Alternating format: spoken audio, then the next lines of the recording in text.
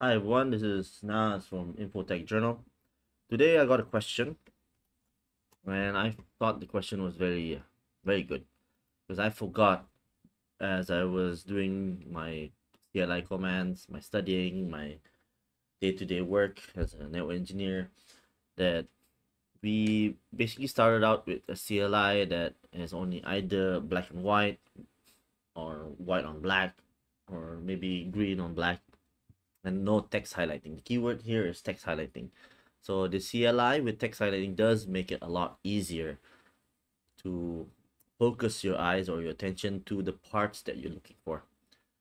With Packet Tracer, unfortunately, you just have to use the inbuilt feature for the CLI, and then you probably can just change it, like I said, maybe black on orange or something, just to make it easier on your eyes.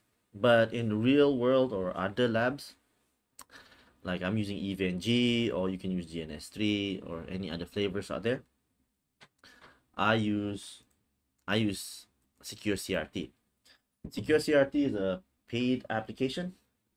So you can either get it from your work if your work has an enterprise or a company license that you can use. So this is Secure CRT. With Secure CRT, it doesn't actually come with highlights out of the box. So depending on your version of Secure CRT, you probably have to do some changes. So this is what I mean by highlighting. Well, let's just make it a bit bigger.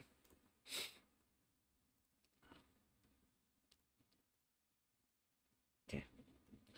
So with text highlighting, so let's just say show IP interface. So this is what I mean. So you can have different colors to focus your attention and just make things a lot more efficient when you're configuring or labbing or studying for that matter as well. So with Secure CRT, again, it is a paid application. So you of course you have to pay it.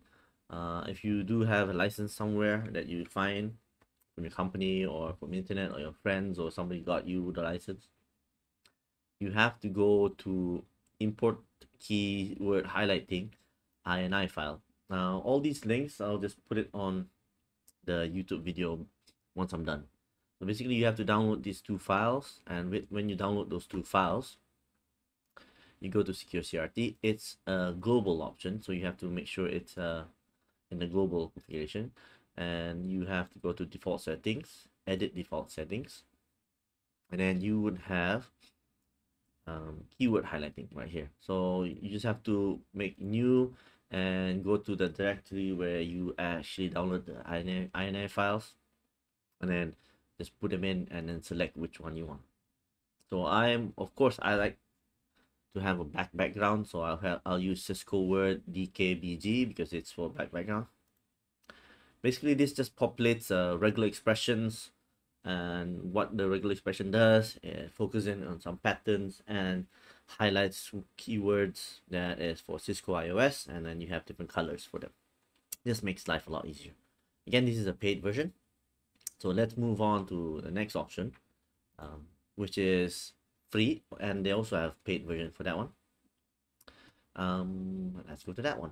So the next one that I like to use is Mobile Xterm. Mobile Xterm does a lot of other things as well, but we're not going to go through that. We're just going to go to how to get the keyword highlighting in there. So Mobile Xterm is something like this. You have Mobile Xterm. Hopefully you can see that. Let's go back to the topology. We get a clear background. So this is Mobile Xterm. As you can see, it also has keyword highlighting. With Mobile Xterm, you probably have to, again, change it to your desired effect. Like I like a dark background. You can go to the website to get the dark background. But the main thing here is if you're using it for Cisco iOS, you have to go to settings. And on the settings tab here, you go to terminal, and syntax highlighting is the one that you want to focus on, syntax highlighting. So right here, the highlighting, and you have to choose Cisco network configuration. You can customize it again, but again, with customization, you probably have to know a bit of regular expressions and all the likes. But out of the box, this is pretty straightforward, and you can just get the highlighting the way you want it. sorry, not the way you want it, the way it has been configured. It's pretty good. You can have show IP interface, show, let's just show the same thing again. Show interface Ethernet 0/0 switchboard, and you can see here it's a different coloring scheme, but again it achieves the same thing. So this is again the other window, and this is mobile Xterm, and you can see just the way they color it. It's depends on your preferences. I like an orange font color when I do my configurations. White and this color scheme is a bit cleaner. Well, you can use mobile Xterm as well. The other one that's most popular or most commonly used when you're starting out, or everybody just suggests you to use it, is PuTTY. We do have PuTTY. So this is PuTTY. Okay. PuTTY out of the box does not really have a lot of, it doesn't really have highlighting.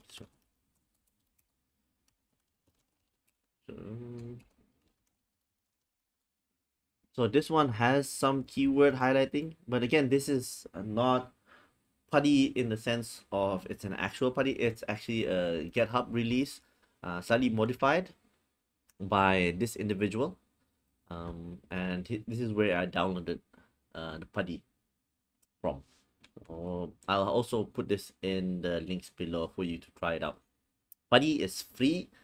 Terminal emulator is pretty handy. I usually have it on a USB stick or a thumb drive, depending on your language, and then I just bring it around as one of my tools sets when I go on site or something to do, because it's a lightweight and it's a zip file. You can just open the zip file and everything is in there.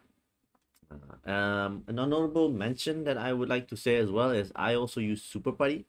Super PuTTY is basically it puts a front screen on PuTTY and it adds tabularization, so you can have tabs. Like when you do use this one, it has tabs, so you can have multiple windows open or multiple SSH or telnet sessions, and then you just move through the tabs. With PuTTY being lightweight and as it is, if you want tabs, you use Super PuTTY to help you get those tabs. So I'll put it in on the link below as well. Hopefully this has been helpful, and I hope anybody watching this, if you're just starting out, these keyword highlighting does help.